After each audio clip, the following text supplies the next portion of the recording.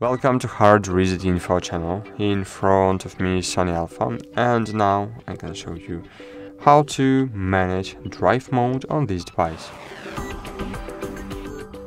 Find the drive mode, you need to open the settings, then first block of the settings and sort page, as you can see. And then here we can choose the drive mode, and here we have several options. So here we have single shooting.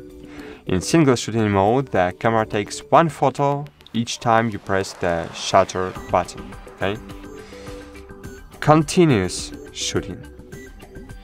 So in this mode, camera takes a series of photos as long as you hold down the shutter button. For example, it's useful for capturing action shots. Self timer. So this mode sets a delay between pressing the shutter button and the photo being taken.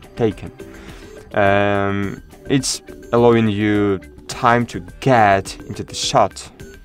You can choose different time lengths, for example 2 sec, 5 sec or 10 sec. Self timer count.